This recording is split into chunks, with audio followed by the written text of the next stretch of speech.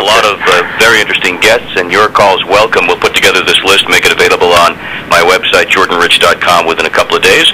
And I'll tell you what, let's do that. Let's go right to our first guest author, and we have a bunch of folks joining us, many of them local. His name is Jonathan Womack. His latest book is called Jonathan, welcome to WBZ. How are you, my friend?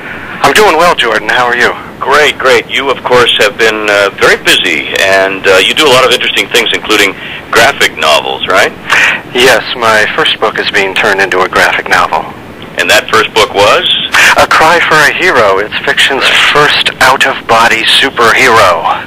In the latest one, called Old Souls, got a hint with the title as to where we're going here, you've got, you travel 65 million years in the past to the present, and what's happening? Just give us a quick synopsis.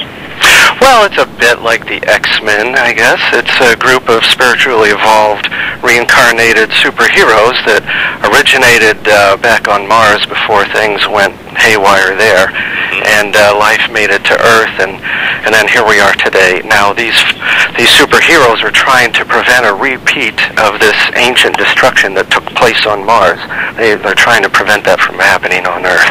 This is one of your pet, someone's going to say pet projects, but pet topics, isn't it? You've done some work with the Monroe Institute, I understand? Yes, when I was young, I had to play dead to survive a terrifying encounter, and it worked. I got up and looked down and saw myself lying on the ground, and I was a ghost, and what the? And really, so the out-of-body experience, which we've talked about on the program with other guests, is real. It does happen, and people can quantify it. And in your books, you're able to take us on this great journey with fictional characters. Yeah, I thought it would be better to introduce this subject rather than start a cult. Write some entertaining books.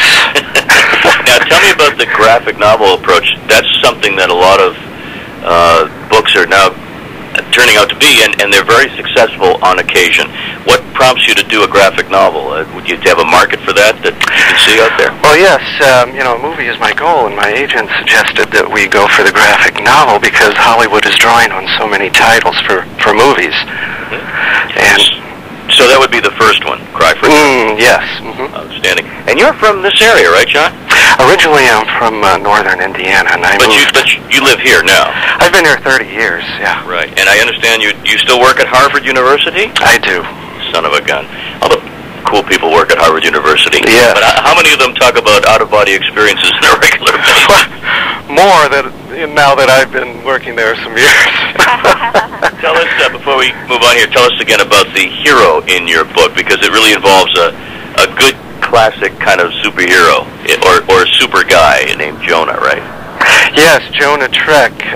He's a war hero, and he's starring in the Knowledge Channel's Primal Man, and they drop him into the Willy Wax in Montana, and he's got to survive for 7 days, but lo and behold, he's attacked as he jumps out of the plane. It's blown up, and he's attacked, and this woman shows up out of nowhere and saves him miraculously, and she tells him he's one of these old souls with his superpowers. He hasn't discovered him yet, but they're part of this group that has to save the Earth, and they got to get going, and the book all happens in like a day. It's very fast-paced, like a movie.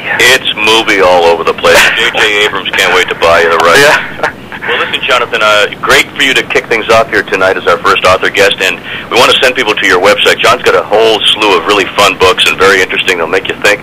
Jonathan Womack, WOMACK.com, correct? Correct.